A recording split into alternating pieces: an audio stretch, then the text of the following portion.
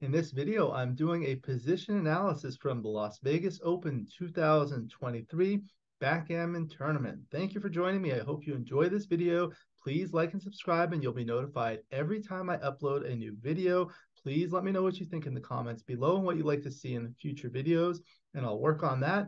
Thank you to Marc Olsen of Backgammon Galaxy and Bill Riles of Ace Point Backgammon for allowing me to use this position in this video.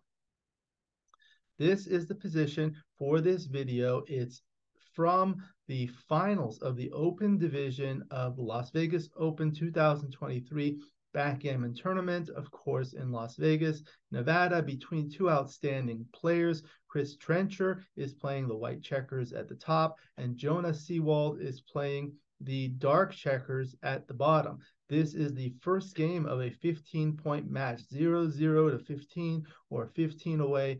15 away. Jonah does own the cube on 2, and black has a 4-1 to play.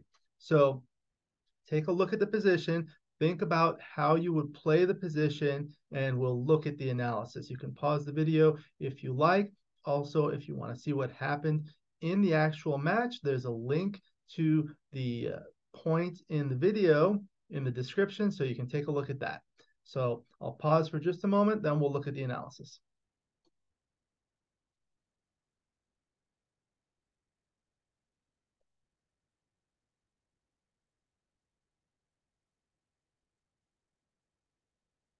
Okay, so there are two reasonable options here. One is just the safe play of bringing one down 13 to 8. It doesn't do much, but it is productive. I mean, it is safe. It's not very productive. Alternatively, you can hit twice and make the aggressive play, hitting 8 to 4 and hitting 8 to 7, putting 2 checkers on the bar. So this is the XG analysis. It turns out that the safe play is actually better than hitting twice, and we're going to look at why. So this is what happens with 13-8, moving one checker from the 13 point to the 8 point, and the resulting position is here after it's played. And the second play is 8-7, 8-4, so 8-7 hitting one checker from here, and 8-4 hitting another checker here. The resulting position looks like this with 2 checkers on the bar. Now, look at what happens after this. Black leaves 4 blots scattered around, 3 over here and 1 on the other side. Additionally, you really have to look at the relative board strength. White has a 4-point board. So white has 1, 2, 3, 4 points owned in the board, and black has only 1 point in the board.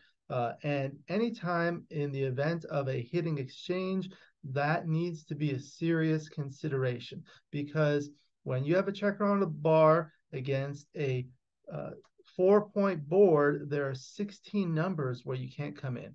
But when you have a single checker on the bar against a 1-point board, there's only 1 number where you can't come in. So it's 16 times more likely to dance against a 4-point board, 16 points as likely, 15 points more like 15 times more likely, 16 times as likely. I know we had a discussion about that. Anyway, that is an important consideration to think about.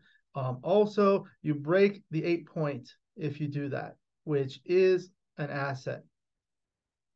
If you zoom into the analysis, you see the second play loses a lot more gammons. It goes from 14.7 to 25.1. That's huge. That's a lot more gammons. It does win some more gammons, but not that much. It is the DMP play where the double match point, where you just need to win the game and gammon wins and gammon losses are irrelevant. It does win more games as shown by here. Although if you want to look at analysis, you want to change the score to put it at DMP because it plays differently. This is the heat map for the top play at the upper left, the safe play, and then the aggressive play at the upper right. And the difference, you see there's a big difference with the 4s. Any 4 will hit, as well as double 3, double 2, and double 1. You see those are huge swings in favor of the safe play. And this is the same thing with gammon losses. So this only takes into consideration the gammon losses. You see these huge differences in terms of gammon losses when the opponent rolls a 4 or double 3, double 2, double 1, and most any number except for double 6. So this is the original position again. Now let's look at a modification where one checker is brought from the 13 point to the 8 point as shown here. Now that makes a huge difference. Look at the original position, 13-8 was right. And now in this position, hitting twice is actually right by a lot. So why? Now hitting twice looks like this. You play 8 to 7, hitting here, and 8 to 4, hitting here, putting 2 checkers on the bar, and this is the resulting position. So the difference is there's some major differences.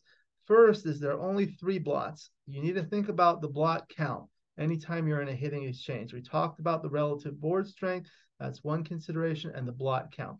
The more blots you have, the more dangerous it is for you in a potential hitting exchange. The second thing is black has retained the 8 points. So this is a valuable asset to have rather than a liability and just being a blot here.